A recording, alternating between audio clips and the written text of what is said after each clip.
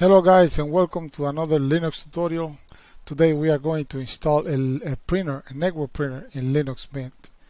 So go ahead and click menu, then type printers, press enter.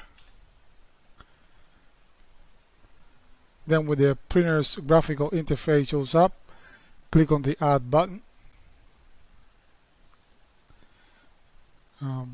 Expand the network printers and then select the printer that you want to install. In my case is this Canon MG3500.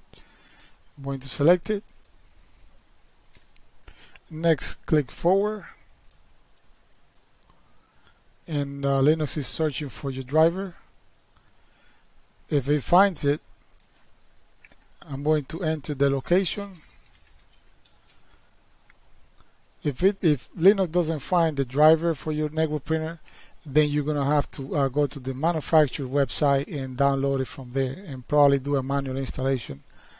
But Linux, especially Linux Mint or Ubuntu, they're pretty good at finding drivers for your network, for your printer. I'm going to click apply, and the printer was added. I'm going to go ahead and click a print test page.